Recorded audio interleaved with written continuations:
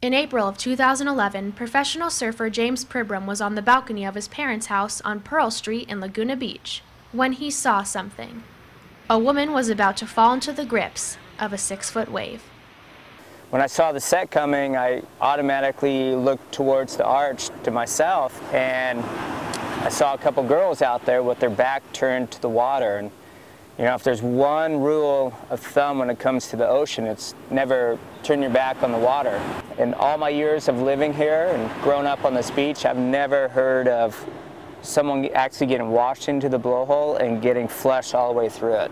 So she's very lucky to be alive. Nearly 2 years later, they reconnected to take the next step in Maira Khan's journey, teaching her how to swim.